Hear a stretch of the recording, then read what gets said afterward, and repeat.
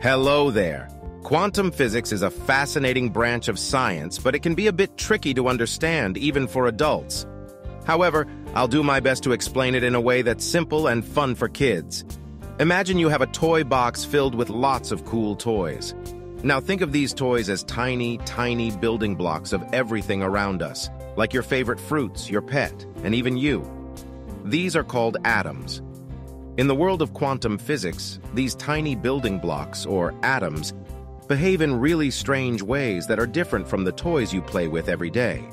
Here are a few exciting things about quantum physics. Super tiny. Atoms are incredibly small, so small that you can't see them even with a microscope, but scientists have really powerful tools to study them. Wavy particles. Normally, we think of things as either particles, like marbles, or waves, like ripples in water. But in the quantum world, tiny particles like atoms can act both like particles and waves at the same time. It's like having a toy car that can zoom like a car and flow like a wave. Uncertain hide and seek. When we try to find these tiny particles, they sometimes play hide and seek with us. We can never know exactly where they are or how fast they're moving. It's like playing hide and seek with your friends, and they can be in many places at once. Teleporting atoms.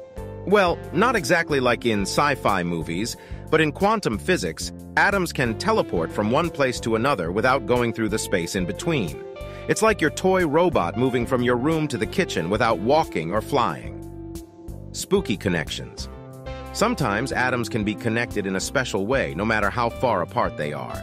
If something happens to one atom, its special partner will instantly know, even if they are on opposite sides of the universe.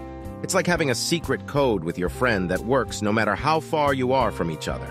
Even though quantum physics might seem weird and mind-boggling, scientists have been studying it for a long time, and it helps us understand the tiniest parts of our universe.